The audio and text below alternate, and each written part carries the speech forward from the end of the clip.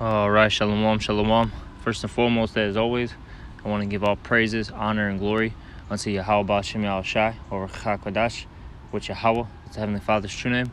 Yahweh Shai, that's whom the world ignorantly calls Jesus Christ, that's his true name. And Chakadash, that's the Holy Spirit. And I also want to give double honors to the apostles and the elders of Great Millstone who rule and teach well in the scriptures. And salutations to all the brothers out there who are pushing his word in all truth and in all sincerity. And today I just want to get into a lesson on this article that I saw, and it's basically about this guy who jumped from the 16th story of the Trump Tower out here in Chicago. All right, and starting with Elder Malcolm, this is the first person I heard say this years and years back, that these Edomites in particular, but not only just these Edomites, these other nations too, and even our own people, those that have money, but in particular the Edomite male, which, if you don't know who the Edomites are, that's the self-proclaimed so-called white man. All right, that's their biblical nationality. All right, they're Esau, Edom. All right, in the scriptures. And the point being, though, is the Elder Malcolm, he made a statement which made complete sense the second I heard it from him, that these Edomite males, like I said, in particular, they're going to start jumping out of their high rises. Okay, especially when the economy starts crashing, which right now, we're seeing that. Okay, you're seeing basically hyperinflation, all right, happening right before your eyes. Even though they may not say that it's hyperinflation on television, but when products are going up, 30%, all right, 25%, 40%, gas is going up over 100%, in a year. That's pretty much hyperinflation.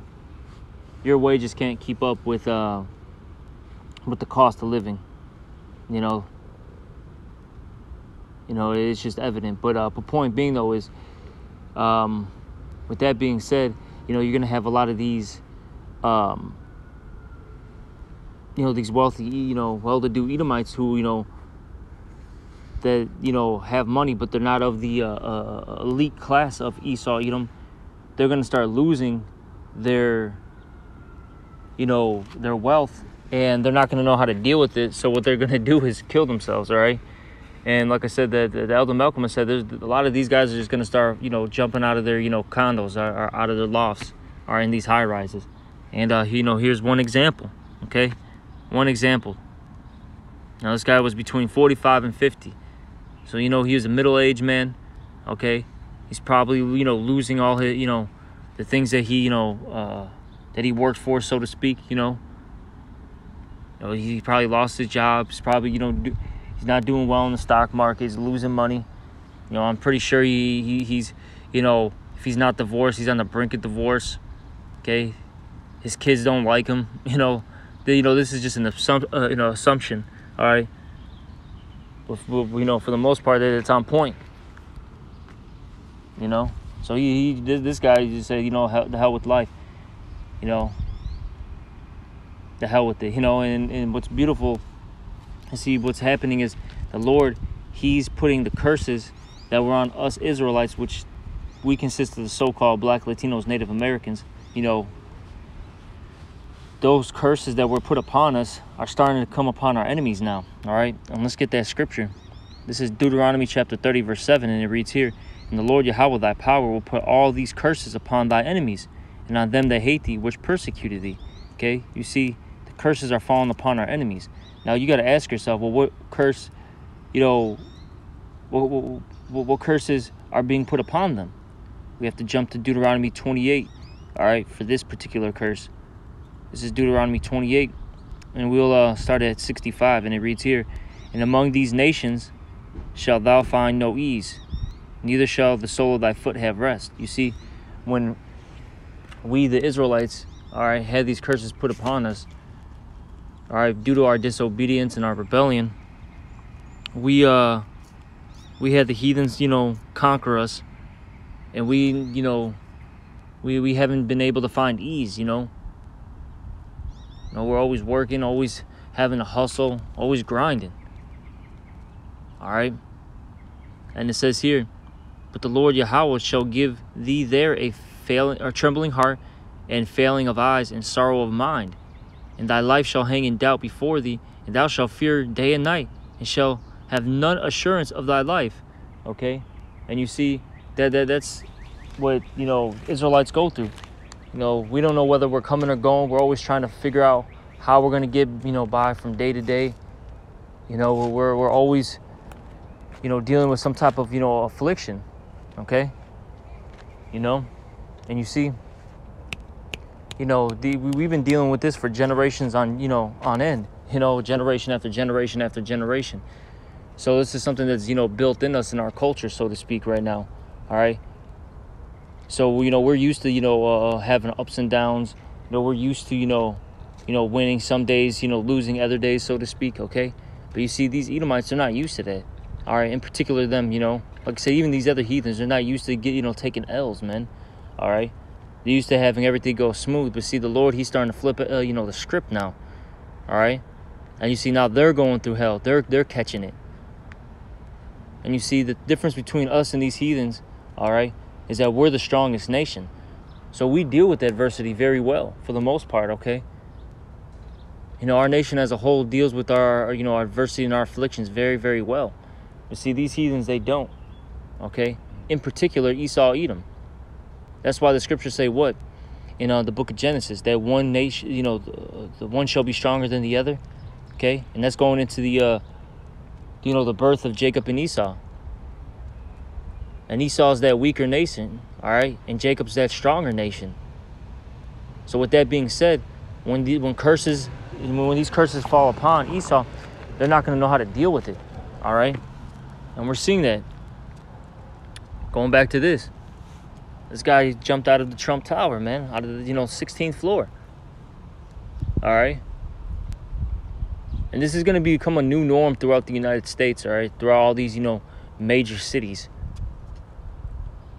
And I'll say this, you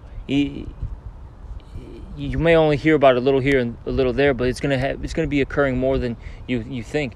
The reason why they're not going to display this on the news is because they don't want to show that the Edomite male is losing and that he's falling apart and that he's weak. You got to remember, these are the people that are in power right now, and they don't want to show any sign of weakness. They don't want to show any sign of downgrade in their people. All right, but it's evident that they're losing.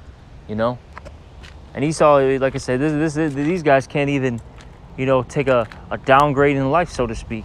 If they're not living that luxurious lifestyle, they're just through.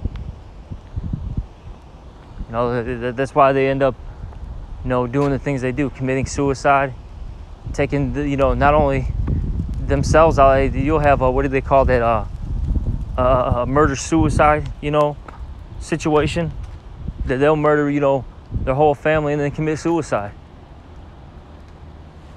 That's just the way it is with them, All right. That's just the way it is with them. But this is a beautiful thing, for us that are in this truth. Hey, we're seeing the downfall of this kingdom. These people aren't doing too well, and we're doing great. All right, through the Spirit and power of Yahweh B'Shem Al-Shai. Hey, we should be rejoicing at the downfall of our enemies, and that's a scripture. I'll end it off with that.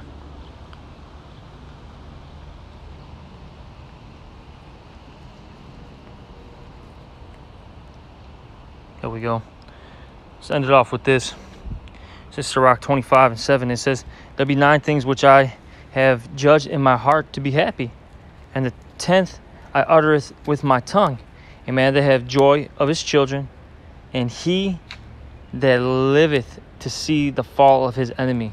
See, you should be happy that you're seeing this. It should bring joy in your heart. If you're a righteous man, it's beautiful seeing, our enemies, fall and collapse right before our eyes.